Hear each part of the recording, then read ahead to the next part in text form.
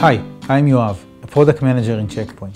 Our vSEC for Cisco ACI product provides organizations the ability to deliver secure data center applications in the fraction of cost and time. Let me show you how we integrate the vSEC controller to Cisco ACI, providing the ability to use objects defined in Cisco ACI in our security policy and log files. So whenever the data center applications are being changed or moved, the security policy will remain constantly updated without human intervention, saving up to 50% of your policy tickets.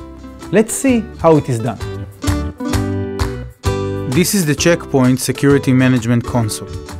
Now, let's connect the vSEC controller to ACI by choosing APIC.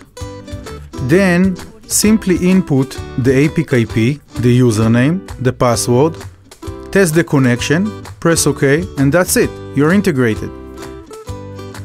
We can now import Cisco ACI objects to our policy, and we can see those objects the same way as they appear in Cisco ACI in real time, and we can choose any object to be used in our policy.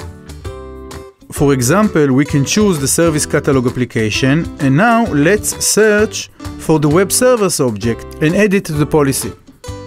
Mouse over the object, we can see that the ACI metadata is being updated in real time. By clicking on the View Logs icon, we can easily access the logs that are associated with the ACI objects. We can now zoom into a specific log entry, and in this log entry, we can see the name of the Cisco ACI object the same way as it appears in Cisco ACI. I invite you to read more about vSEC for Cisco ACI and how it can implement advanced threat prevention in your data center.